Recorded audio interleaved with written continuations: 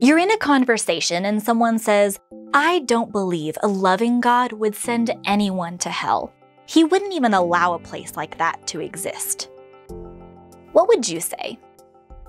It's easier to believe in things like heaven, redemption, and eternal joy with God, the things we want to be true, than those things that are hard to imagine and even stomach, like eternal punishment.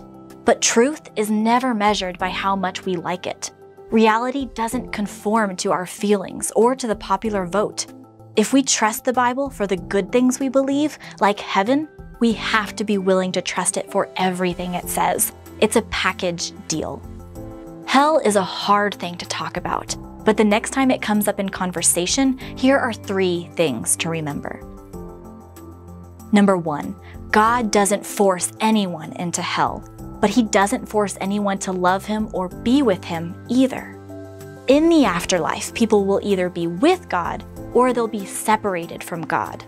The place where people are with God for eternity is called heaven, and the place where people are separated from God for eternity is called hell. God won't force people to love Him or to be with Him against their will. Love must be freely given. God doesn't drag people into heaven kicking and screaming, and He doesn't push them into hell against their will. God wants all people to be with Him, but not all people want to be with God. They want to do their own thing without having a God over them.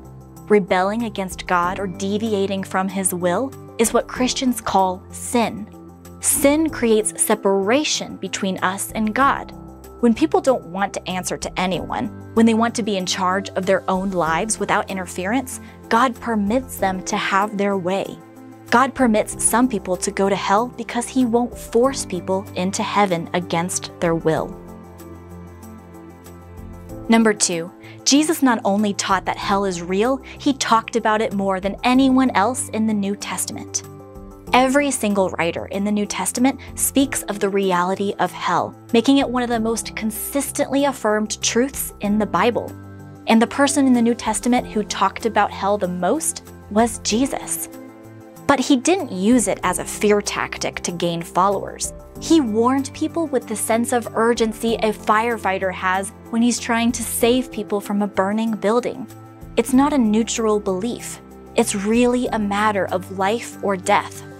Hell is the alternative to being with God. It's described as torment.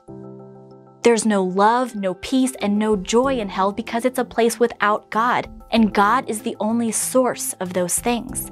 God can't give life apart from Himself. Once you distance yourself from God, the natural progression ends in hell. That's the end of the road, and it's eternal.